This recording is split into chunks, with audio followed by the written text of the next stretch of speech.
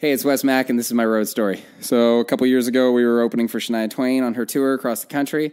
I think we were in Winnipeg when this happened. So when you're backstage on one of those, you always have like a lanyard on, a pass, and I didn't know until then how important it was to have that. So you'll have some guys who are local security staff that they've never seen you before. They have no idea who I am. I was walking around. I didn't have my lanyard on. And at the end of the tunnel, I just see a guy in like the backstage area and he goes, "Hey, who the hell are you?"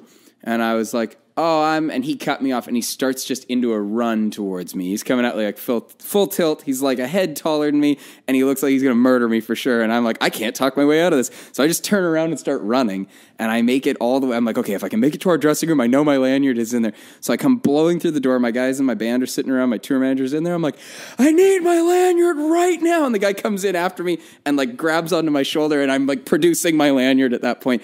And then it was so weird because there was no like apology or any follow-up or anything. He just saw the lanyard. He's like, all right. And he leaves. And I was like, okay, you need your lanyard every time. That's my road story.